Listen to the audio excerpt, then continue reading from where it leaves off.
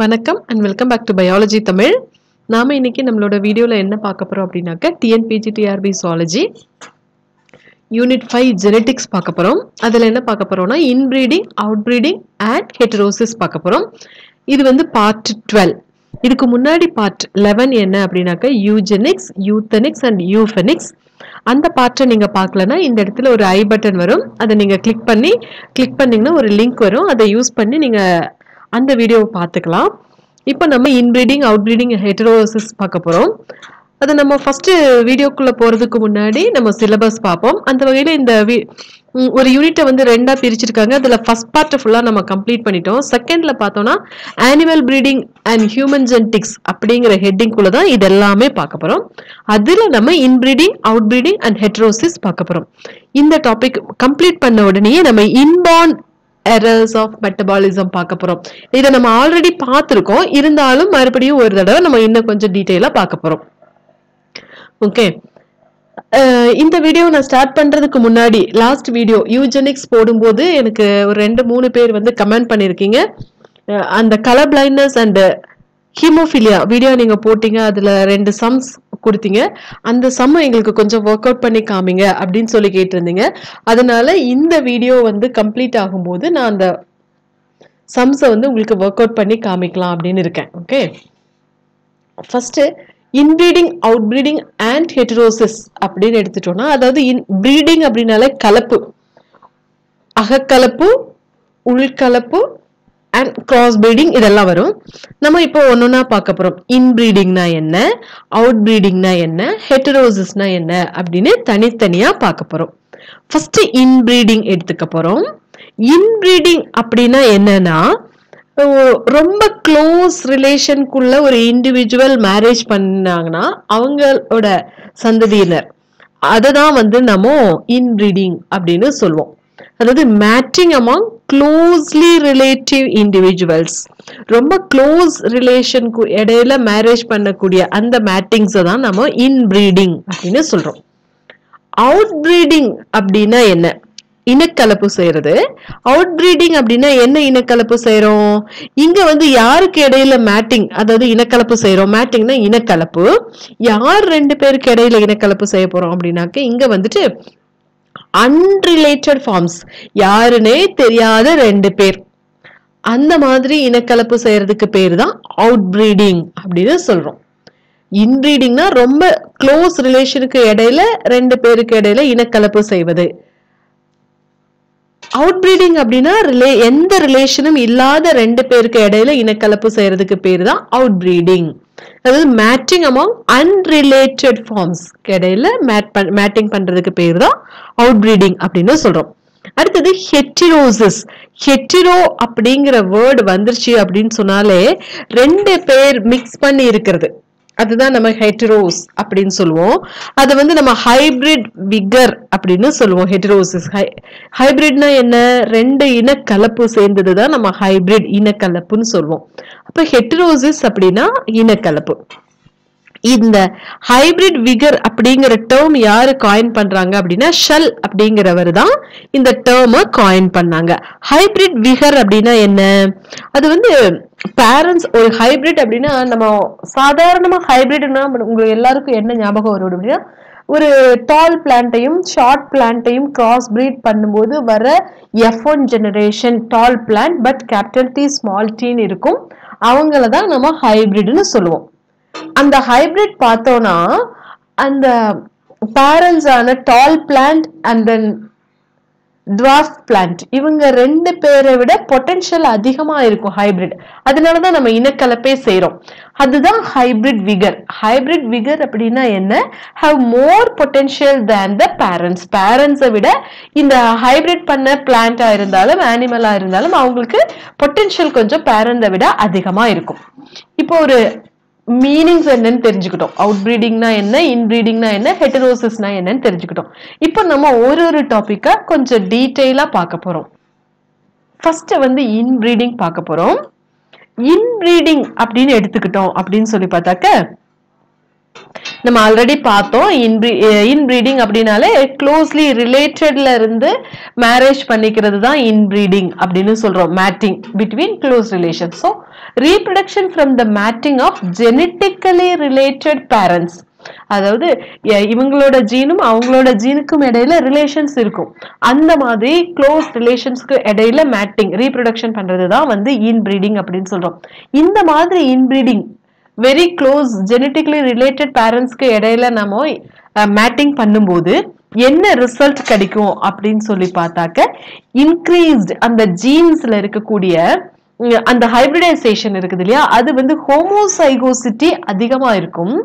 Reduce ஹெட்ரோசைகோசிட்டி. ஹெட்ரோசைகோசிட்டினா என்ன?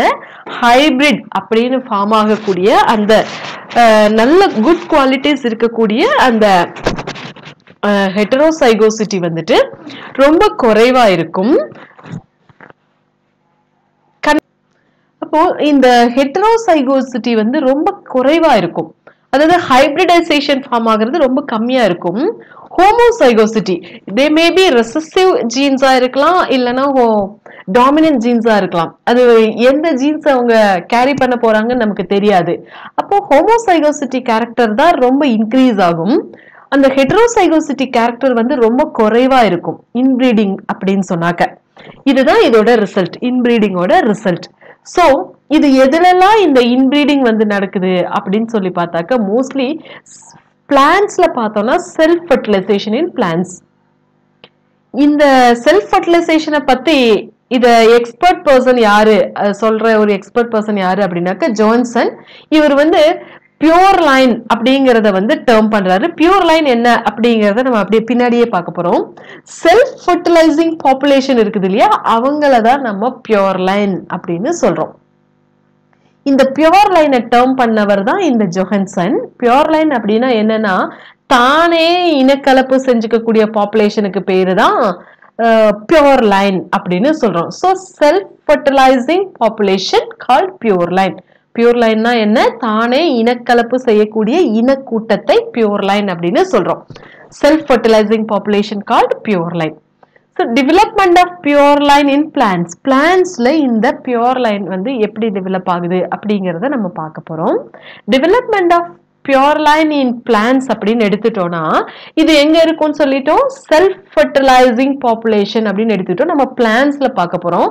So in self fertilizing plantsல பார்த்தோம்னா the continued inbreeding, திரும்ப திரும்ப அதுல தன்னினக்கலப்பு நடந்துகிட்டே இருக்கும்.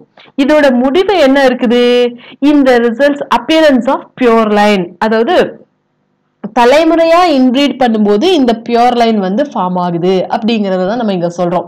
அடுத்து கண்டினியூஸா நம்ம இன்பிரீடிங் பண்ணிட்டு இருக்க இந்த பியூர் லைன் அப்படிங்கிறது வந்து ஃபார்ம் ஆகுது. இதோட ரிசல்ட் என்னவா இருக்கும்? பியூர் லைன் ஃபார்ம் ஆகுறதோட முடிவு என்னவா இருக்கும் அப்படின்னு சொல்லி பார்த்தோம்னா இந்த ஹோமோசைகோசிட்டி வந்து அதிகமாகுது. So establishment of homozygosity உருவாகுது. At the same time eliminating the heterozygosity in a population. அந்த ஹைபிரிட் அப்படிங்கிற டேர்ம் வந்து மறைஞ்சு கொஞ்சம் கொஞ்சமா மறைஞ்சு போய் ஹெட்டரோசைகோசிட்டி மறைஞ்சு போய் ஹோமோசைகோசிட்டி வந்து இன்க்ரீஸ் ஆயிருது. இதை நம்ம ஒரு எக்ஸாம்பிள் வழியா உங்களுக்கு ஈஸியா அண்டர்ஸ்டாண்ட் ஆகிறதுக்காக ஒரு எக்ஸாம்பிள் வச்சு நம்ம பார்க்க போறோம். நம்ம அந்த டால் பிளான்ட் அண்ட் ட்வார்ஃப் பிளான்ட் ரெண்டையும் வந்து இனக்கலப்பு செய்யறது வந்து நம்ம ஏற்கனவே படிச்சிருக்கோம். அதனால நான் அந்த ஸ்டெப்பை இங்க கொண்டு வரல. அவங்களோட ஃபர்ஸ்ட் ஜெனரேஷன் யாரு கிடைக்கிறாங்க அப்படின்னாக்க கேபிட்டல் டி கிடைப்பாங்க. அதாவது capital D into small D இதுதான் பேரண்ட்ஸை கிராஸ் பிரீட் பண்ணும்போது வரக்கூடிய ஹைபிரிட் வந்து இந்த மாதிரி கேபிட்டல் டி ஸ்மால் டி அப்படின்னு கிடைப்பாங்க. ஸோ ரெண்டு ஹைபிரிட் கண்டிஷன்ல இருக்கக்கூடிய கேபிட்டல் டி ஸ்மால் டி பேரண்ட்ஸா நம்ம ஃபர்ஸ்ட் ஜெனரேஷனுக்கு எடுத்துக்கிறோம். அந்த பேரண்ட்ஸ்ல இருந்து வந்த ஃபர்ஸ்ட் ஜெனரேஷன் இந்த மாதிரி இருக்காங்க. இவங்க ரெண்டு பேருக்குள்ள நம்ம தன்னினக்கலப்பு செய்யறோம். அப்படி தன்னினக்கலப்பு செய்யும் போது என்ன மாதிரியான நெக்ஸ்ட் ஜெனரேஷன் கிடைக்குது அப்படின்னு சொல்லி பார்த்தாக்க தட் மீன்ஸ் F2 ஜெனரேஷன் எப்படி இருக்கும் அப்படின்னு சொல்லி பார்த்தாக்க அவங்க வந்துட்டு இந்த ரெண்டு பேரும் மிக்ஸ் பண்ணி இருப்பாங்க. அதாவது நம்ம F1 ஜெனரேஷன் எப்படி எடுத்துக்கிறோம், 50% ஹைபிரிட் டால் அண்ட் 50% ஹைபிரிட் டால் வந்து எடுத்துக்கிறோம்.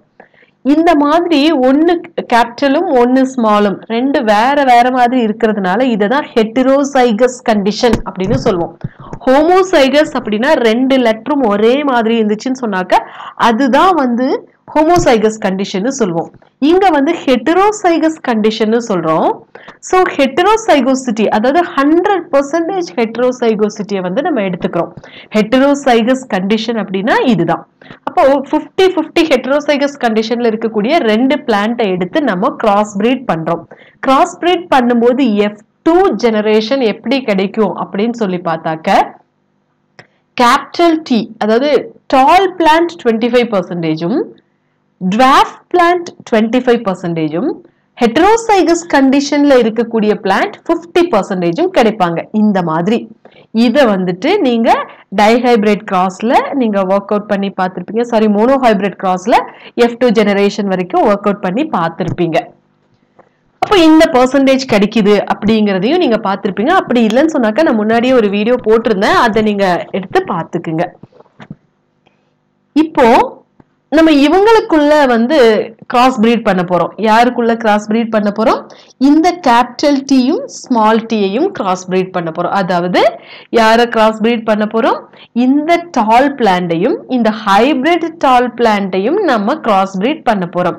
கிராஸ் பிரீட் பண்றதுக்கு நான் இங்க அந்த முன்னாடியே எப்படி கிராஸ் பிரீட் பண்றது அப்படிங்கறது முன்னாடியே சொல்லி கொடுத்துட்டதுனால நான் அதை இங்க எக்ஸ்பிளைன் பண்ணல.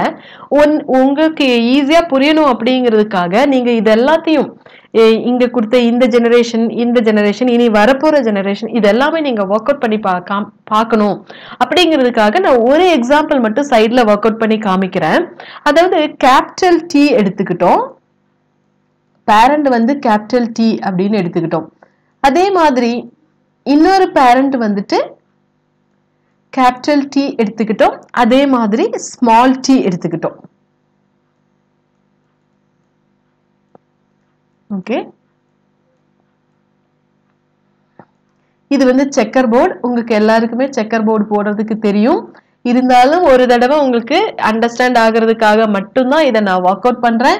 இங்கிருந்து வர்ற கேபிட்டல் டீயும் அங்கிருந்து வரக்கூடிய கேபிட்டல் டீயும் சேர்ந்து இங்க ரெண்டு கேபிட்டல் டி, இங்கேயும் இங்கிருந்து வர்ற கேபிட்டல் டீயும் இந்த டீயும் சேர்த்து ரெண்டு டி, இங்க வந்துட்டு ஒரு கேபிட்டல் டீயும் ஒரு ஸ்மால் டீயும், இங்க ஒரு கேபிட்டல் டீயும் ஒரு ஸ்மால் டீயும்.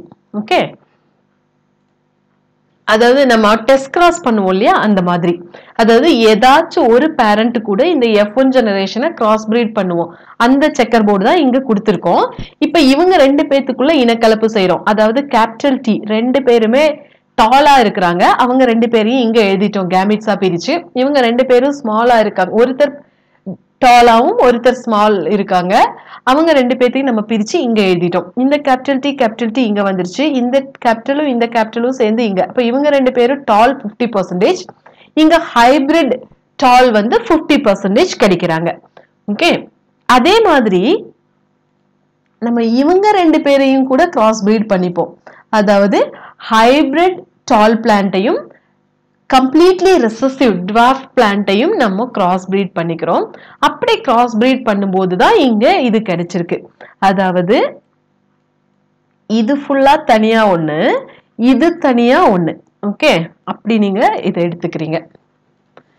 இப்போ இந்த ரெண்டு பேரையும் கிராஸ் பிரீட் பண்ணும்போது தான் இங்க இந்த ரிசல்ட் கிடைச்சிருக்கு. அதாவது கேபிட்டல் டி டால் பிளான்ட் 50%, ஹைபிரிட் டால் பிளான்ட் 50% இப்படி கிடைச்சாங்க. அதே மாதிரி இந்த ரெண்டு பேரையும் கிராஸ் பிரீட் பண்ணா இவங்க ரெண்டு பேரும் 50-50 கிடைப்பாங்க. இந்த பக்கம் நீங்க ஒர்க் அவுட் பண்ணி பாத்துக்குங்க. இதுல நம்ம என்ன பாக்குறோம் அப்படின்னு சொன்னாக்க, இந்த ஹெட்டரோசைகோசிட்டி இருக்குது இல்லையா, அது வந்து குறைஞ்சு போயிருது. போக போக போக போக நம்ம இப்படியே கிராஸ் பிரீட் பண்ணிட்டே வரும்போது ஹெட்டரோசைகோசிட்டி குறைஞ்சு போயிருது, ஹோமோசைகோசிட்டி வந்து இன்க்ரீஸ் ஆகுது. இந்த இடத்துல பாருங்க, ஹோமோசைகோசிட்டி இன்க்ரீஸ் ஆகுது. சோ அப்ப அந்த டாமினன்ட் கேரக்டரோட பவர் வந்து சம்டைம்ஸ் இன்க்ரீஸ் ஆகும். அப்படி டாமினன்ட் கேரக்டரோட பவர் இன்க்ரீஸ் ஆகுச்சு அப்படின்னு சொன்னாக்க இங்கேயும் பாருங்க, டாமினன்ட் கேரக்டர் அந்த ஹோமோசைகோசிட்டி இன்க்ரீஸ் ஆயிருக்குது.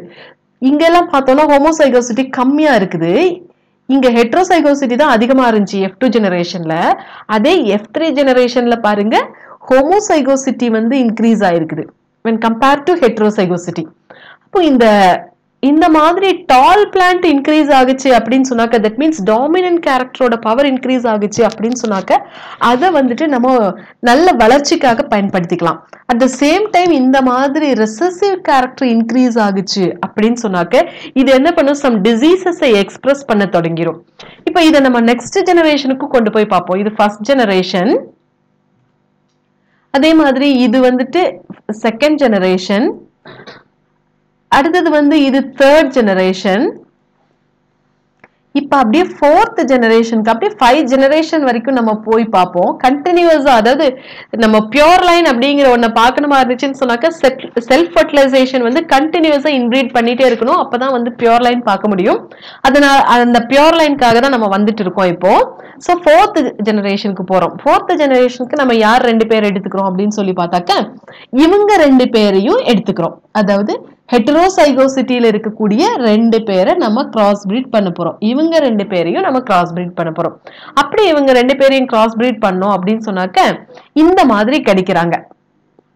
நமக்கு ஆல்ரெடி இங்க கிடைச்சாங்க இல்லையா, 25 50 25 அப்படின்னு அந்த மாதிரி கிடைச்சிடுறாங்க. அப்போ இந்த 25 அப்போ டோட்டலா பாத்தீங்கன்னு சொன்னாக்க இதுல இந்த மாதிரி கிடைக்கிறாங்க. நெக்ஸ்ட் 5th ஜெனரேஷனுக்கு நம்ம போறோம். 5th ஜெனரேஷனுக்கு போகும்போது இவங்க 2ஐயும் நம்ம கிராஸ் பிரீட் பண்றோம். அப்படி கிராஸ் பிரீட் பண்ணி பார்த்தோம் அப்படின்னு சொன்னாக்க 5th ஜெனரேஷன்ல பார்த்தோம்னு சொன்னாக்க இந்த கேபிட்டல் டி இருக்குது இல்லையா, 5th ஜெனரேஷன்ல பார்த்தோம்னா கேபிட்டல் டி வந்து 50% இருக்கும், ஸ்மால் டியும் 50% இருக்கும். ஆனா அந்த ஹெட்ரோசைகஸ் கண்டிஷன் இருக்குது இல்ல, அது வந்து 1% கூட வர்றது இல்ல. இங்க பார்த்தோம்னா ஹெட்ரோசைகோசிட்டி முழுசுமா மறைஞ்சு போய் அந்த டாமினன்ட் கேரக்டர் இல்லைன்னா ரெசசிவ் கேரக்டர் வந்து இன்க்ரீஸ் ஆயிடுச்சு. இதுதான் ஹெட்ரோசைகஸ் டிக்ரீஸ் ஆகி ஹோமோசைகஸ் இன்க்ரீஸ் ஆகுது அப்படின்னு சொல்றோம். அதாவது 5th ஜெனரேஷன்ல பார்த்தோம்னா ஹெட்ரோசைகோசிட்டி என்ன ஆயிருச்சு, பிகம் 0 ஆயிருச்சு. ஹோமோசைகோசிட்டி என்ன ஆயிடுச்சு, will become 100% ஆயிடுச்சு. இந்த மாதிரி ஹோமோசைகோசிட்டி இன்பிரீடிங், அதாவது அடுத்த நெக்ஸ்ட் ஜெனரேஷன் அப்படின்னு அடுத்தடுத்த ஜெனரேஷன்ல க்ளோஸ்லி ரிலேட்டிவ் மேட்டிங் நடக்க அந்த ஹெட்டரோசைகஸ் கண்டிஷன் கொஞ்சம் கொஞ்சமா மறைஞ்சு ஹோமோசைகஸ் கண்டிஷன் வரும்போதுதான் அந்த ஜெனடிக் டிசார்டர்ஸ் அதெல்லாம் வந்து எக்ஸ்பிரஸ் ஆக தொடங்குது. ஓகே, இப்போ இன்பிரீடிங் ஓட டிப்ரெஷன் பார்க்க போறோம். இன்பிரீடிங்கோட டிப்ரெஷன் அப்படின்னு சொன்னாக்க ரெசசிவ் ஜீன்ஸை தான் நம்ம இன்பிரீடிங் டிப்ரெஷன் அப்படின்னு சொல்றோம். அதாவது நம்ம இப்ப பார்த்தோம் இல்லையா 5th ஜெனரேஷன்ல அந்த recessive character, that means small D, this is small D அப்படிங்கிறது ரெசசிவ் டிப்ரெஷன் அப்படின்னு நம்ம எடுத்துக்கிறோம். இதே human பீயிங்ல inbreeding in human being எடுத்துக்கிட்டோம்னு சொன்னாக்க it leads high frequency of defective birth, அதாவது கண்டினியூஸா இன்பிரீடிங் க்ளோஸ் ரிலேஷன்ல மேரேஜ் பண்ணிட்டே இருந்தாங்க அப்படின்னு சொன்னாக்க நெக்ஸ்ட் ஜெனரேஷன்ல வரும்போது வரக்கூடிய சைல்டு, பர்த் ஆகக்கூடிய சைல்டுல பார்த்தோம்னா நிறைய ஜெனட்டிக் டிஃபெக்டோட பிறக்கிறதுக்கான வாய்ப்புகள் ரொம்ப அதிகமா இருக்குது. ஃபார் எக்ஸாம்பிள் எடுத்துக்கிட்டோம் அப்படின்னு சொன்னாக்க யாருக்கு இந்த மாதிரி டிஃபெக்ட்ஸ் அதிகமா வருது அப்படின்னு பார்த்தோம்னா marriage between brother and sister, அவங்களுக்கு இடையில மேரேஜ் பண்ணும்போது, அதனாலதான் நம்மளோட சமுதாயத்துல பிரதர் அண்ட் சிஸ்டர்ஸ் மேரேஜ் பண்ணக்கூடாது அப்படிங்கிற ஒரு நியதியை வந்து வச்சிருக்காங்க. இந்த மாதிரி இருந்துச்சு அப்படின்னு சொன்னாக்க ஜெனட்டிக் டிசீசஸ் வந்து ரொம்ப அதிகமா எக்ஸ்பிரஸ் பண்ணும் அப்படிங்கிறதுனால. அதே மாதிரி marriage between first cousin and second கசின்க்கு இடையில மேரேஜ் பண்ணக்கூடாது, அப்படி பண்ணாலும் இந்த மாதிரி பியூர் லைன் வந்து எக்ஸ்பிரஸ் ஆகிறதுக்கான சான்சஸ் அதிகம். இதோட ரிசல்ட் என்னவா இருக்கும் அப்படின்னு சொல்லி பார்த்தாக்க அந்த ஹோமோசைகஸ் ரெசசிவ் அல்லீல் இருக்கு இல்லையா, அது நம்ம அந்த ட்வார்ஃப் பிளான்ட்ல கடைசியில ரீஅப்பியர் ஆகுது இல்லையா, ஸ்மால் டி அப்படிங்கிறது 5th ஜெனரேஷன்ல 50% ரீஅப்பியர் ஆகுது. அப்ப அந்த மாதிரி ஹியூமன் பீயிங்ஸ்லயும் க்ளோஸ் ரிலேஷன்ஸ்ல இன்பிரீட் பண்ணும்போது ஏதோ ஒரு ஜெனரேஷன்ல வரும்போது அது ரீஅப்பியர் ஆகுது. இதோட ரிசல்ட் பார்த்தோம்னு சொன்னாக்க இன்பிரீடிங், அதாவது டிப்ரெஷன், ஹோமோசைகஸ் ரெசசிவ் அல்லீல்ஸ் இது வந்து ரீஅப்பியர் ஆகுது. இதனாலதான் இந்த டிஃபெக்ட்ஸ் எல்லாம் வந்து அதிகமா வருது. நெக்ஸ்ட் வந்து சுப்பீரியாரிட்டி ஆஃப் இன்பிரீடிங். இந்த இன்பிரீடிங்ல சுப்பீரியாரிட்டி இருந்துச்சு, அதாவது கேபிட்டல் லெட்டர் கேபிட்டல் டி அப்படிங்கிறது ஃபார்ம் ஆகுது அப்படின்னு வச்சுக்கோங்க. ஏன்னா 5th ஜெனரேஷன்ல 50% ரெசசிவ் கண்டிஷன் வருது. அப்படி வந்துச்சுன்னு சொன்னாக்க ஜெனடிக் டிசார்டர்ஸ் வந்து ரைஸ் ஆகிறதுக்கு சான்சஸ் அதிகம். At the same time superiority of inbreeding அந்த 50% 5th ஜெனரேஷன்ல கேபிட்டல் டி வந்து இருந்துச்சு. அந்த மாதிரி இருந்துச்சு அப்படின்னு சொன்னாக்க ஹெட்டரோசைகோசிட்டி குறைஞ்சு ஹோமோசைகோசிட்டி அதிகமாகும் போது ஹோமோசைகோசிக் டாமினன்ட் அப்படின்னு சொல்றோம். அதை வந்து நம்ம என்னன்னு சொல்றோம், ஹோமோசைகோட்டிக் டாமினன்ட் அப்படின்னு சொல்றோம். இதுக்கு எக்ஸாம்பிள் என்ன அப்படின்னு சொல்லி பார்த்தாக்க ஹோல்ஸ்டைன் பிரீட் அப்படின்னு சொல்லக்கூடிய ஒரு பிரீட், கேட்டல்ல இருக்கக்கூடிய ஒரு பிரீடு தான் இது ஹோல்ஸ்டைன் பிரீட் அப்படிங்கிறது. இந்த ஹோமோசைகோட்டிக் டாமினன்ட்டுக்கு எக்ஸாம்பிள்ஸ் தான் நம்ம பார்க்கிறோம். அதுல ஃபர்ஸ்ட் எக்ஸாம்பிள் வந்து ஹோல்ஸ்டைன் பிரீட். ஹோல்ஸ்டைன் பிரீட் அப்படிங்கிறது இது வந்து ஒரு கேட்டில். இந்த கேட்டில் பார்த்தோம்னு சொன்னாக்க பியூர் லைன் கண்டினியூவா எக்ஸ்பிரஸ் பண்ணிட்டே வரும்போது அந்த டாமினன்ட் கேரக்டர் எக்ஸ்பிரஸ் ஆகும்போது அந்த கேட்டில்ல வந்துட்டு மில்க் ப்ரொடக்ஷன் வந்து ரொம்ப ஹையா இருந்தது. அதே மாதிரி செகண்ட் ஒரு எக்ஸாம்பிள் என்ன அப்படின்னு சொல்லி பார்த்தாக்க இது ஷீப்ல பார்க்க போறோம். செகண்ட் எக்ஸாம்பிள் அது வந்து மெரினோ ஷீப் அப்படின்னு சொல்றோம். இந்த மெரினோ ஷீப்ல பார்த்தோம்னு சொன்னாக்க இந்த இன்பிரீடிங் கண்டினியூஸா பண்ணிட்டே வந்ததுனால அந்த ஷீப் செம்மறி ஆடு, அதோட உள் அப்படின்னா அந்த செம்மறி ஆடுல இருந்து நூல் அந்த முடியெல்லாம் கட் பண்ணி எடுப்பாங்க இல்லையா, அதுதான் அதோட ப்ரொடக்ஷன் வந்து ரொம்ப அதிகமா இருந்ததாமா. Production of fine wool as result in inbreeding. அதே மாதிரி தேர்ட் ஒரு எக்ஸாம்பிள் அது ஹார்ஸ்ல பாக்குறோம். ஸ்டாலின் ஹார்ஸ் அப்படின்னு சொல்லி இந்த ஹார்ஸை சொல்றோம். இதுவும் இன்பிரீடிங் பண்ணிக்கிட்டே வரும்போது இது நார்மல் ஹார்ஸை விட இதுக்கு பொட்டன்ஷியாலிட்டி ரொம்ப அதிகமா இருக்குது அப்படிங்கறத ஐடென்டிஃபை பண்ணிருக்காங்க. இது மூணுமே வந்து ஹோமோசைகோசிட்டி டாமினன்ட் கண்டிஷன்ஸ்க்கு எக்ஸாம்பிள். அதே மாதிரி ஹோமோசைகோசிட்டி ரெசசிவா இருந்துச்சுன்னு சொன்னாக்க ஹியூமன் பீயிங்ஸ்ல வரக்கூடிய சிக்கல் செல் அனீமியா டிசீஸ் எல்லாம் இந்த மாதிரி எக்ஸ்பிரஸ் ஆகிறது தான். நெக்ஸ்ட் வந்து நம்ம இதோட இன்பிரீடிங் கம்ப்ளீட் பண்றோம். அடுத்ததா வந்து அவுட்பிரீடிங் அண்ட் ஹெட்டரோசிஸ் பார்க்க போறோம். அவுட்பிரீடிங் அப்படின்னு எடுத்துட்டோம் அப்படின்னு சொன்னாக்க நம்ம ஆல்ரெடி பார்த்தோம் டிஸ்டன்ஸ் ரிலேஷன்ல இருக்கக்கூடியவங்களுக்கு இடையில இல்லைன்னா அன்ரிலேட்டட்ஸ்க்கு இடையில மேரேஜ் பண்றதுக்கு பேரு மேட்டிங் பண்றதுக்கு பேரு தான் வந்து நம்ம அவுட் பிரீடிங் அப்படின்னு சொல்லி ஆல்ரெடி பார்த்திருந்தோம். So matting among டிஸ்டன்ட்லி related individuals அவங்களுக்கு இடையில மேட்டிங் பண்றதுக்கு பேரு தான் அவுட் பிரீடிங்.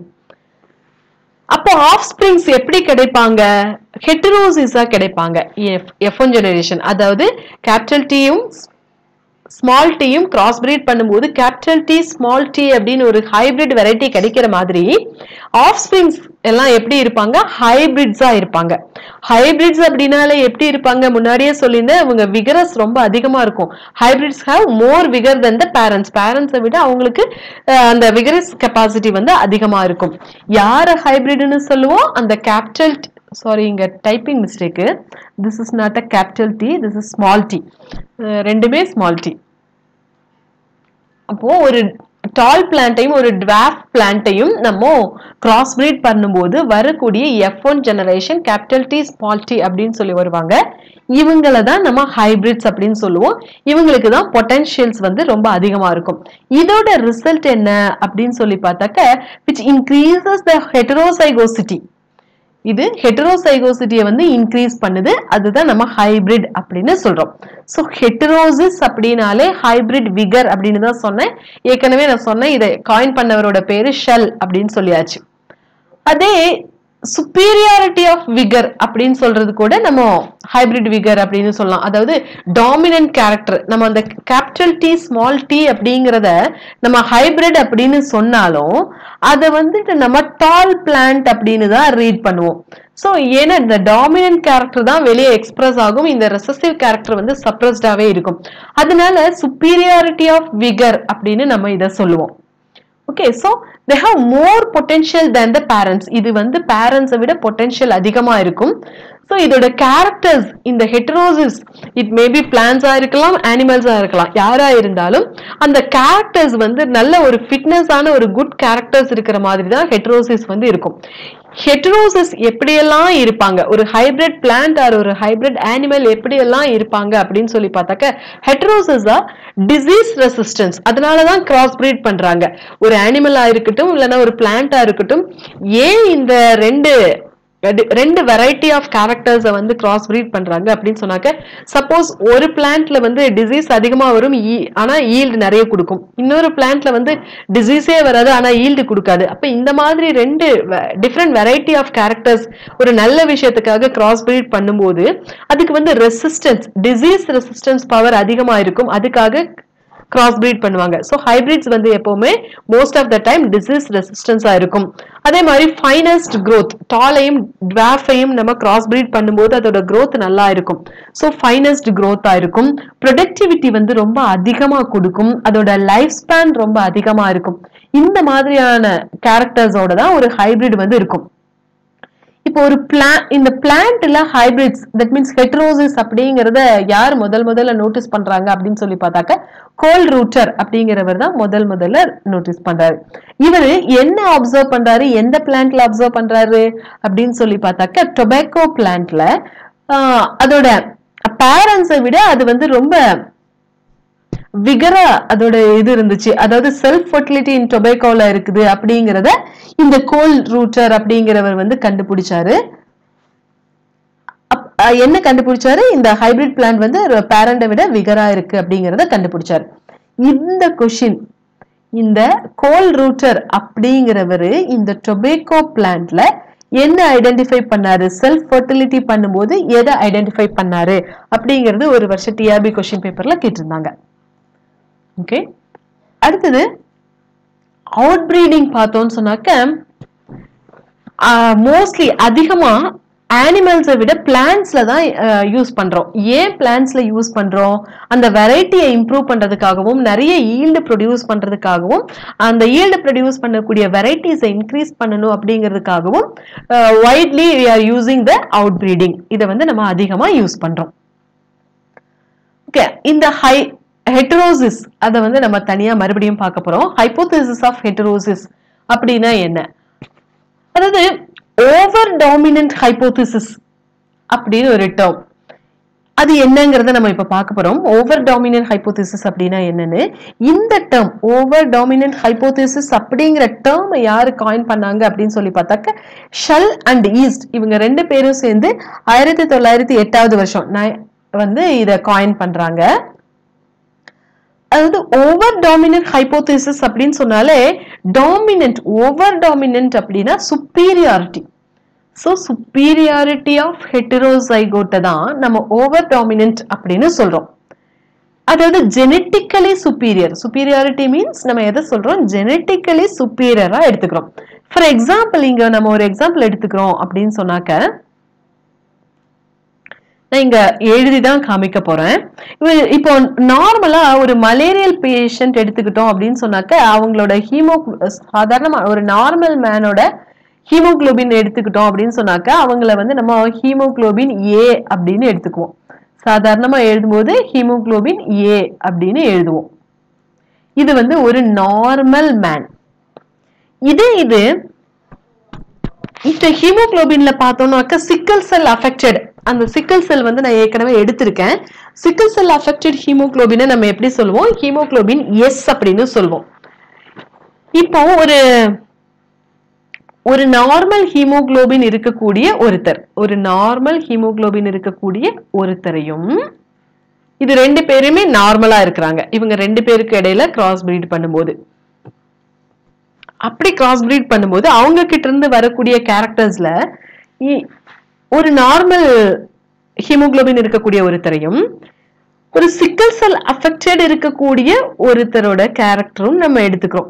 இப்ப ஒருத்தரோட ஹீமோகுளோபின்ல இந்த மாதிரி இருக்குது, நார்மலா இப்படிதான் இருக்கணும், HbA இப்படிதான் நார்மலா இருக்கணும். ஆனா இந்த மாதிரி ஒருத்தர் வந்து சிக்கல் செல் டிசீஸ கேரியரா இருக்காங்க அப்படின்னு வச்சுக்கலாம். இவங்களுக்கு மலேரியல் டிசீஸ் வராது. So there is no chance for malaria. இவங்களுக்கு மலேரியல் டிசீஸ் வர்றது கிடையாது. இப்போ இவங்களை எடுத்துக்கிட்டோம் அப்படின்னு சொன்னாக்க, இந்த HbA இருக்கு இல்லையா, haemoglobin A, this prevents the sickle cell anemia. இது என்ன பண்ணுது, சிக்கல் செல் அனீமியாவை பிரிவென்ட் பண்ணுது. at the same time HbS haemoglobin S இருக்குது இல்லையா, இது என்ன பண்ணுது அப்படின்னு சொன்னாக்க, which prevents the malarial infection.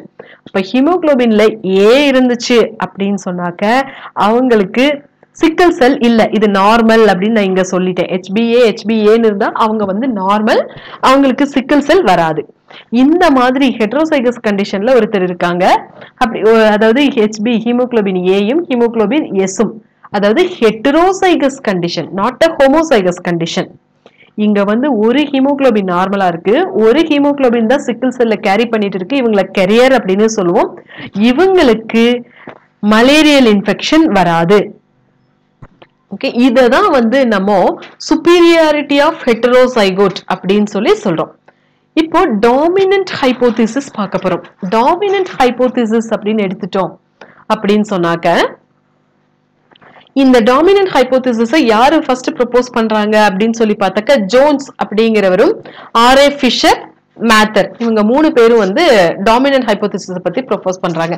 இவங்க இத பத்தி என்ன சொல்றாங்க அப்படின்னு சொல்லி பார்த்தாக்க, இவங்களோட தியரியில என்ன சொல்றாங்கன்னா, இந்த விகரஸ் இன்க்ரீஸ் ஆகும்போது, that means according to the theory, increased vigour and size in the hybrid. ஹைபிரிட்னா என்ன? இந்த F1 ஜெனரேஷன்ல எப்பவுமே ஹைபிரிட்னு சொன்னாலே மோர் விகரஸா இருக்கும். அப்ப விகரஸிங் கெப்பாசிட்டி ரொம்ப அதிகமா இருக்கு.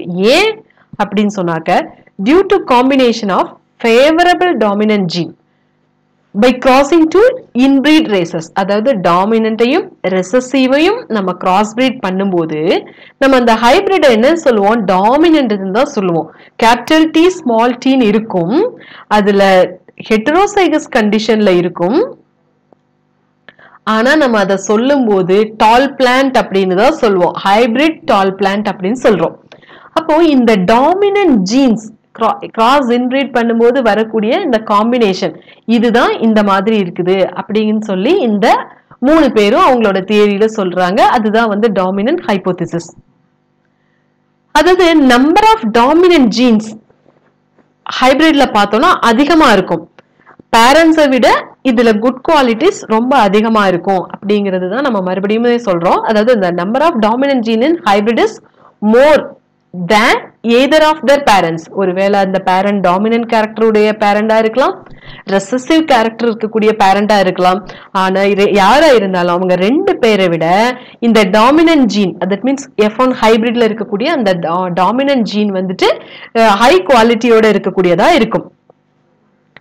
பேரண்ட்ஸ் டாமினண்டா எடுத்து அதுல எல்லாமே F1 ஜெனரேஷனுக்கு வந்து வரும்போது அந்த கேபிட்டல் டி ஸ்மால் டி இப்படி மாறி மாறி வரும். அப்ப ஜீன்ஸ் எல்லாம் வந்து ஒன்னா சேருது அங்க. சோ ஹைபிரிடுக்கு வரும் இதெல்லாம் ஒன்னா சேர்ந்துதான் அது ஹைபிரிட்ல வந்து சேருது. அதனாலதான் ரொம்ப அதிகமா இருக்கு. சோ இன்பிரீட் பார்த்துட்டோம். இன்பிரீட் அப்படின்னா ரிலேஷனுக்குள்ள இருக்கக்கூடிய மேரேஜ், அவுட்பிரீட் அப்படின்னா நான் ரிலேஷன்ல இருக்கக்கூடிய மேரேஜ், கிராஸ் பிரீடிங் அப்படின்னா நீங்க ஒரு அசியூம் பண்ணிக்கங்க, வேற ரிலீஜியன்ல இருக்கக்கூடியவங்களை மேரேஜ் பண்றதுதான் கிராஸ் பிரீட் அப்படி நீங்க ஒரு ஞாபகம் வச்சுக்கிறதுக்காக சொல்றேன். இன்பிரீட்னா ரிலேஷன் மேரேஜ், அவுட் பிரீடிங்னா நான் ரிலேஷன் மேரேஜ், கிராஸ் பிரீட் அப்படின்னா வேற மதத்துல இருந்து நம்ம மேரேஜ் பண்றது அப்படின்னு ஞாபகம் வச்சுக்கோங்க. இப்போ நம்ம கிராஸ் பிரீட பார்க்க போறோம். கிராஸ் பிரீடிங் அப்படின்னு எடுத்துக்கிட்டோம் அப்படின்னு சொன்னாக்க, it is most extreme form of outbreeding அப்படின்னு சொல்லலாம். எக்ஸ்ட்ரீம் ஃபார்ம் ஆஃப் அவுட்பிரீடிங்க தான் நம்ம கிராஸ் பிரீடிங் அப்படின்னு சொல்லி சொல்றோம். மோஸ்ட்லி 2 வேற மதத்துல இருக்கக்கூடியவங்களோட திருமணம் அவ்வளோ சீக்கிரமா நடக்கிறது இல்ல. அப்போ அந்த மாதிரி இருக்கும்போது அந்த ஆஃப் ஸ்பிரிங்ஸ் வந்து குட் கேரக்டர்ஸோட இருக்கிறதுக்கான சான்சஸ் வந்து அதிகமா இருக்கு. ஸோ மேட்டிங் எப்படி இருக்குது? Matting between 2 different species R races, 2 வேற வேற ஸ்பீஷஸ்க்கு இடையில நடக்கக்கூடிய, எஸ்பெஷலி அனிமல்ஸ்ல. இந்த நம்ம ஹியூமன்ஸ்க்கு நீங்க ஞாபகம் வைக்கிறதுக்கு தான் சொல்லியிருக்கேன். ஆனா நம்ம 2 டிஃப்ரெண்ட் ஸ்பீஷஸ் பண்றது வந்து ஹியூமன் பீயிங்ஸ்ல நோ சான்சஸ். ஸோ அனிமல்ஸ்ல தான் இது ஒர்க் அவுட் பண்ணி பார்த்திருக்கோம். அதோட எக்ஸாம்பிள்ஸையும் நம்ம பார்க்கிறோம். So it is possible in animals only because of the production of sterile hybrids. Okay, இது யாருக்கு மட்டும்தான் பாசிபிள்? அனிமல்ஸ்க்கு மட்டும்தான் பாசிபிள். ஃபார் எக்ஸாம்பிள், மேல் டாங்கியையும் ஹார்ஸ் ஃபீமேலையும், டாங்கியோட மேலும் ஹார்ஸோட ஃபீமேலையும் நம்ம கிராஸ் பிரீட் பண்ணும்போது வரக்கூடிய F1 ஜெனரேஷனை நம்ம மியூல் அப்படின்னு சொல்றோம். மியூல் வந்து இட்ஸ் a sterile hybrid. இதால வந்து இன்னொரு ஜெனரேஷனை ப்ரொடியூஸ் பண்ண முடியாது. ஏன் அப்படின்னு சொல்லி பார்த்தாக்க, இந்த மேல் டாங்கியில பார்த்தோம்னா 62 chromosomes, that means 2n, இரட்டை மையத்துல 62 chromosomes இருக்கு. ஸ்பெர்ம்ல 31 இருக்கு. ஓகே, அதே இந்த ஹார்ஸ்ல பார்த்தோம் அப்படின்னு சொன்னாக்க அதுல வந்து 64 chromosomes இருக்கு. அதுக்கும் இரட்டை மையம் 2nல பார்த்தோம் அப்படின்னு சொன்னாக்க இதுல வந்துட்டு 62 chromosome இருக்குது. ஹார்ஸ் ஃபீமேல்ல பார்த்தோம்னு சொன்னாக்க 64 chromosomes இருக்கு. அப்ப unequal number of chromosomes இங்க ரெண்டு இடத்துலயும் இருக்கு. இங்க ஸ்பெர்ம்ல 62 இருக்கு. ஓவம்ல பார்த்தோம்னு சொன்னாக்க இது 2nல பார்க்கும்போது 64. சோ சிங்கிள் n அப்படின்னு சொல்லி பார்த்தோம்னா 32. அப்போ ஓவம்ல 32 chromosomes-உம் இந்த ஸ்பெர்ம்ல வந்து 31 இருக்கு. அப்ப அன்ஈக்குவலா இருந்து இங்க மிங்கிள் ஆகிறதுனால தான் இந்த மியூல் வந்துட்டு ஸ்டெரைல் மியூலா இருக்கு. இதை நம்ம ஹைபிரிட் அப்படின்னு சொல்றோம். அதே மாதிரி இன்னொரு எக்ஸாம்பிள் பார்த்தோம் அப்படின்னு சொன்னாக்க மேல் டாங்கி அண்ட் மேல் ஹார்ஸ், இவங்க ரெண்டு பேரையும் நம்ம கிராஸ் பிரீட் பண்றோம். அப்படி கிராஸ் பிரீட் பண்ணும்போது வரக்கூடிய F1 ஜெனரேஷனை நம்ம ஹின்னி அப்படின்னு சொல்றோம். இது வந்து ஸ்டெரைல் ஹைபிரிடா இருக்குது. இதே மாதிரி லயன் அண்ட் டைகரை வந்து கிராஸ் பிரீட் பண்றாங்க. அது வந்துட்டு நீங்க கண்டுபிடிச்சு தெரிஞ்சுக்குங்க. இந்த மாதிரி வேற வேற அனிமல்ஸ் வந்து கிராஸ் பிரீட் பண்ணும்போது வரக்கூடிய F1 ஜெனரேஷனோட நேம்ஸ். ஓகே, அடுத்தது வந்து நம்ம evolutionary importance of inbreeding and outbreeding பார்க்கிறோம். evolutionary importance of inbreeding and outbreeding அப்படின்னு எடுத்துக்கிறோம். அதாவது ரா மெட்டீரியல் வந்து நேச்சுரல் செலக்ஷன், நேச்சுரலாவே எவல்யூஷனரி அப்படின்னால என்னன்னா நேச்சர், இயற்கை எதை தேர்ந்தெடுக்குதோ அதுதான் அடுத்த தலைமுறைக்கு போகும். அதுதான் எவல்யூஷனரி இம்பார்ட்டன்ஸ். இந்த பிரீடிங்ஸ்ல அவுட்பிரீடிங்ஸ்ல நேச்சர் எதெல்லாம் அக்செப்ட் பண்ணுது அதுதான் raw material for the evolution அப்படின்னு சொல்லுவோம். திஸ் இஸ் இங்க நான் வெறும் பிரீடிங்னு கொடுத்திருக்கேன். இது வந்துட்டு இன்பீடிங் and outbreeding, evolutionary importance of இன்பீடிங் and outbreeding. இங்க பார்த்தோம்னு சொன்னாக்க இது இன்பீடிங்கா இருந்தாலும் சரி அவுட்பிரீடிங்கா இருந்தாலும் சரி ரெண்டோட ரா மெட்டீரியலும் நேச்சுரல் செலக்ஷன் நடக்கணும். அப்போதான் அந்த எவல்யூஷனரி சேஞ்சஸ் வந்துட்டு வரும். சோ இன்பீடிங் எடுத்துட்டோம் அப்படின்னு சொல்லி பார்த்தோம்னு சொன்னாக்க கண்டினியூஸா நம்ம இன்பீடிங் பண்ணிட்டே இருந்தாங்க அப்படின்னு சொன்னாக்க it allows the recessive jeans to express. அதோட பியூர் லைன்ல ஒரு குறிப்பிட்ட ஜெனரேஷனுக்கு போகும்போது, எஸ்பெஷலி நம்ம ஒரு எக்ஸாம்பிள் பார்த்தோம், 5th ஜெனரேஷன் வரும்போது பார்த்தோம்னா அந்த ரெசசிவ் ஜீன்ஸ் வந்து எக்ஸ்பிரஸ் ஆக தொடங்கிடுது. So there is no chance for the entry of good germ blossom from out side. ஏன்னா close ரிலேஷன்ஸ்குள்ளேயே matting between the close ரிலேஷன்ஸா இருக்கும்போது அவுட் சைட்ல இருந்து வரக்கூடிய ஜெர்ம் பிளாசத்துக்கான சான்சஸ் ரொம்ப குறைஞ்சிருது. அதனால குட் ஜெர்ம் பிளாசம் அங்க வர்றதே கிடையாது. அதனாலதான் அந்த ரெசசிவ் ஜீன் வந்து எக்ஸ்பிரஸ் ஆகுது. இதே அவுட் பிரீடிங் எடுத்துக்கிட்டோம் அப்படின்னு சொன்னாக்க இங்க பார்த்தோம்னு சொன்னாக்க நிறைய நியூ ஜீன்ஸ் வந்து ஒரு பாப்புலேஷன்ல இருந்து உள்ள வருது. ஏன்னா யார வேணாலும் மேட்டிங் பண்ணிக்கிறதுனால நிறைய வெளியே இருந்து ஒரு ஜீன் பூல்குள்ள இருந்து எவ்வளவு ஜீன்ஸ் வேணாலும் நியூ ஜீன்ஸ் உள்ள வருது. அதனால நிறைய குட் கேரக்டர்ஸ், பெனிஃபிஷியல் கேரக்டர்ஸ் வந்து நிறைய எக்ஸ்பிரஸ் ஆகிறதுக்கான சான்சஸ் இருக்கு. Accumulation of good and beneficial characters வந்து எக்ஸ்பிரஸ் ஆகுது. அப்ப இது எக்ஸ்பிரஸ் பண்றது ஒரு நியூ காம்பினேஷனா இருக்கும். So it exposures new combination of jeans to the natural selection. அப்ப இது நேச்சர் வந்து செலக்ட் பண்றதுக்கு ஒரு நல்ல காம்பினேஷன் இருக்கக்கூடிய ஜீன்ஸை வந்து எக்ஸ்போஸ் பண்ணி கொடுக்குது.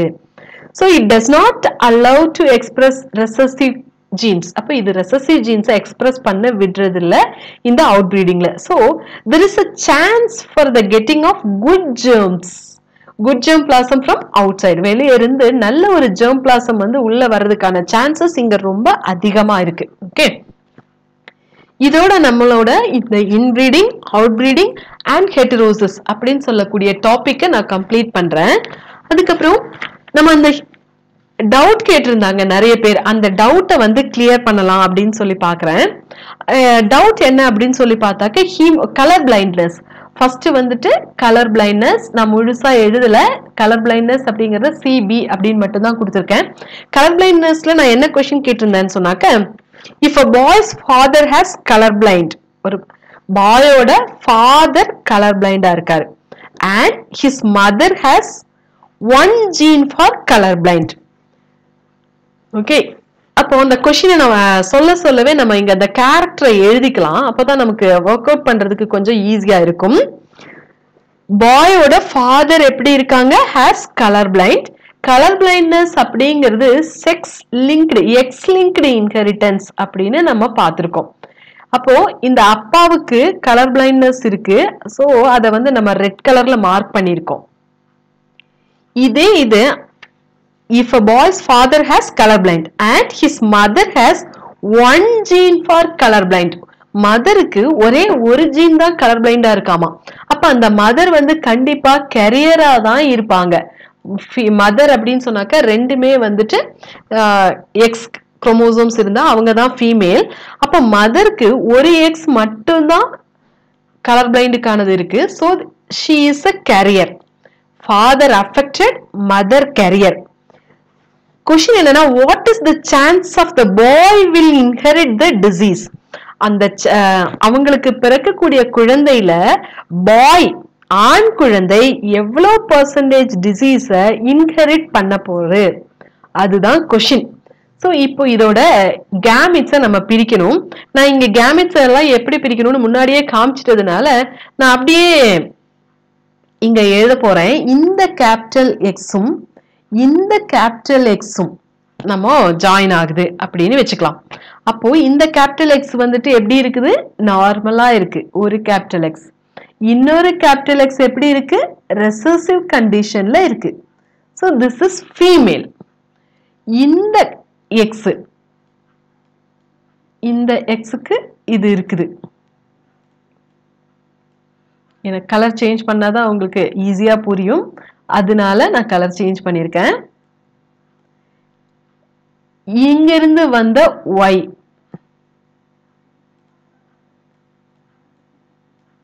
ஓகே, இப்போ உங்களுக்கு புரிஞ்சிருக்கும்னு நினைக்கிறேன். இதுல இந்த எக்ஸும் இந்த எக்ஸும் சேர்ந்துச்சுன்னு சொன்னாக்க ஃபீமேல் ஆகும். அந்த ஃபீமேல் கேரியரா தான் இருப்பாங்க, டிசீஸ் அஃபெக்டடா இருக்க மாட்டாங்க. இதே இந்த எக்ஸும் இந்த ஒய்யும் சேர்ந்துச்சு அப்படின்னு சொன்னாக்க அவங்க வந்துட்டு மேலா இருப்பாங்க. ஓகே, அந்த மேல் பார்த்தோம்னா அஃபெக்டடா இருப்பாங்க. கொஸ்டின் என்ன? What is the chance of that boy will inherit the disease? அந்த பையன் எவ்வளவு பெர்சன்டேஜ் டிசீஸை இன்ஹெரிட் பண்ணுவான் அப்படின்னு சொல்லி பார்த்தாக்க இவங்க 50% டிசீஸை வந்து கேரியரா இருப்பாங்க. இந்த ஃபீமேல் வந்து 50% கேரியரா இருப்பாங்க. இந்த மேல் வந்து 50% வந்து அஃபெக்டடா இருக்காங்க. சோ இன்ஹெரிட் பண்றது யாரு? இந்த பாய். பாய் எவ்வளவு இன்ஹெரிட் பண்றான்? 50%. சோ நான் சாய்ஸஸ் வந்து 4 கொடுத்திருந்தேன்.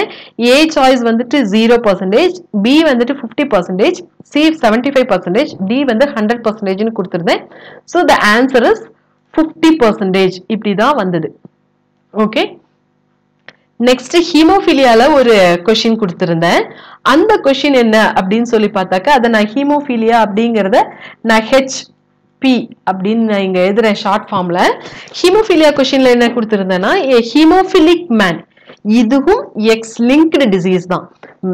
மேல்ல ஒரே ஒரு எக்ஸ் அஃபெக்டடா இருந்தாலும் அந்த மேல் வந்து அஃபெக்டட் பர்சன். ஆனா ஃபீமேல்ல ஒரு எக்ஸ்ல மட்டும் ரெசசிவ் கேரக்டர் இருந்துச்சுன்னா அவங்க கேரியரா இருப்பாங்க, டிசீஸ் வந்து அவங்கள அஃபெக்ட் ஆகி இருக்க மாட்டாங்க. அப்போ கொஸ்டின் என்னன்னா, ஹீமோஃபிலிக் மேன் மேரிஸ். அப்ப மேன் எப்படி இருக்காங்க? Haemophilic man. அப்போ ஹீமோஃபிலிக் மேன் அப்படின்னா எப்படி இருப்பாங்க? ஒரு மேன் அப்படின்னா எக்ஸும் ஒரு ஒய்யும் இருந்தா அவங்க தான் வந்துட்டு மேன். அந்த மேன்ல என்ன கேரி பண்ணிருக்காங்க? Haemophilia disease affected man. Haemophilic man அப்படிங்கிறது இவங்க தான் haemophilic man. He Mary's a normal ஹெட்டரோசைகஸ் women. ஹெட்டரோசைகஸ்னா என்ன? ஒன்னு ஒரு மாதிரி இருக்கும், இன்னொன்னு வேற மாதிரி இருக்கும். அப்படின்னா என்ன அர்த்தம்? நார்மலா ஃபீமேல் அப்படின்னா ஃபீமேலுக்கு ரெண்டுமே எக்ஸ் குரோமோசோம்ஸ் தான் இருக்கும். ஆனா என்ன கொஸ்டின் சொல்லியிருக்காங்க? ஹெட்டரோசைகஸ் விமன். இங்க நமக்கு எப்பவுமே விமன் வந்து ஹோமோசைகஸ் தான். அப்ப ஹெட்டரோசைகஸ் விமன்னா என்ன? அந்த அவங்க வந்து ரெசசிவ் கண்டிஷன்ல டிசீஸை கேரியர் பண்ணிட்டு இருக்காங்க. அதாவது ஒரு எக்ஸ் குரோமோசோம் வந்து ஹீமோஃபிலிக் இத வந்து கேரி பண்ணிட்டு இருக்கு. இன்னொரு X குரோமோசோம் நார்மலா இருக்கு. இந்த மாதிரி இருக்கக்கூடிய அவங்க தான் வந்துட்டு நார்மல். இவங்க normal. He is affected only. இவங்க வந்து டிசீஸ் கேரியர் மட்டும்தான். இவங்க டிசீஸால அஃபெக்ட் ஆகல. அதனால ஒரு haemophilic man marries a heterozygous woman, normal heterozygous woman. What is the probability? Question என்ன? What is the probability that their son will be hemophilic? அவங்களோட son ஹீமோஃபிலிக்கா இருக்கிறதுக்கான probability என்ன அப்படின்னு கேட்டிருக்காங்க. So இந்த இதுவும் ஜாயின் ஆகுச்சு அப்படின்னு சொன்னா ஒரு கேபிட்டல் H எக்ஸும் இன்னொரு கேபிட்டல் எக்ஸும் கனெக்ட் ஆயிருக்குது. ஆனா அதுல ஒரு எக்ஸ் வந்து கேரி பண்ணிட்டு இருக்கு. ஓகே, இந்த எக்ஸும் கனெக்ட் ஆகுச்சுன்னு சொன்னாக்க ஒரு டாமினன்ட் ஒரு ரிசசிவ் கேரக்டரோட இருக்கும். அதே மாதிரி இந்த எக்ஸும் இந்த ஒய்யும் கனெக்ட் ஆகுச்சு அப்படின்னு சொன்னாக்க இந்த எக்ஸும்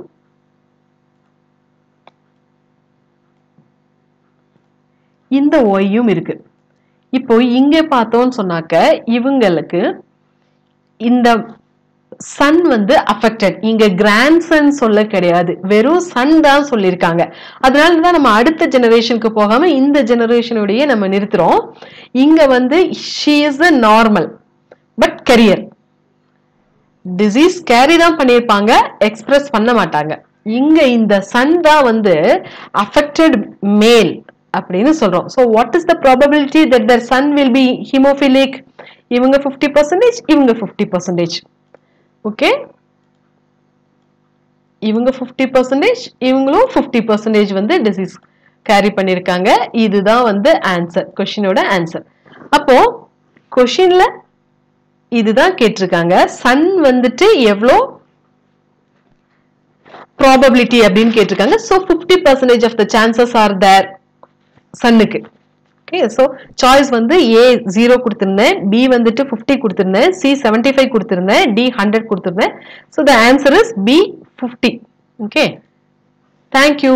இந்த வீடியோ பிடிச்சிருந்துச்சுன்னு சொன்னாக்க வீடியோவை சப்ஸ்கிரைப் பண்ணிக்கிங்க, உங்க ஃப்ரெண்ட்ஸுக்கு ஷேர் பண்ணுங்க. டவுட்ஸ் ஏதாச்சும் இருந்துச்சுன்னு சொன்னாக்க கமெண்ட்ஸ்ல கேளுங்க. Okay, thank you.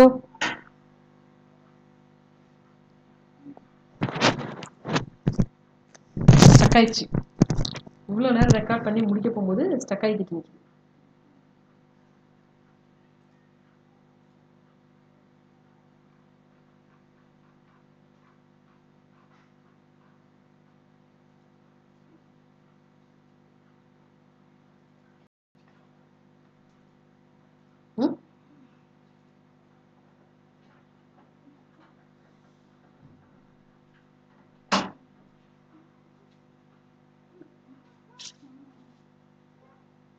ஏன் வீடியோ ஸ்டோர் ஆகல வந்துன்னு தெரியலையே.